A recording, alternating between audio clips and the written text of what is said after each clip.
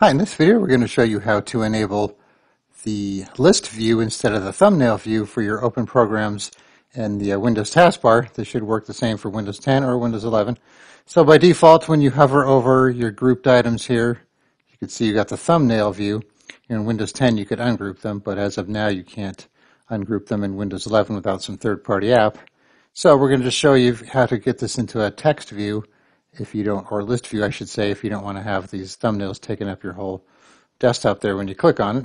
So to do that, we're going to open the registry editor. So just do a search for regedit.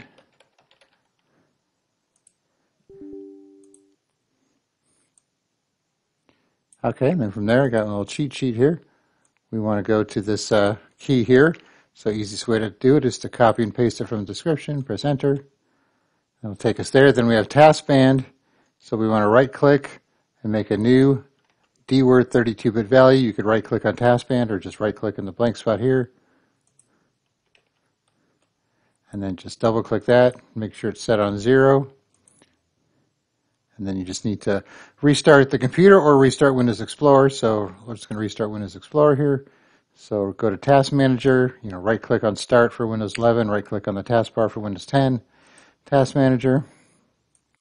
Now keep in mind, if you have some Windows Explorer windows open, it's not this one. You're going to have to scroll down the list here. It's usually at the bottom.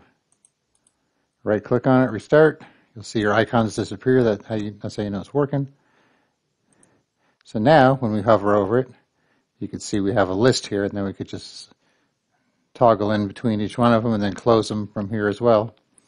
And then, of course, if you don't want it, you just have to go back here, delete this value right here, and then restart Windows Explorer again with the computer, and you'll be back to normal. All right, thanks for watching, and be sure to subscribe.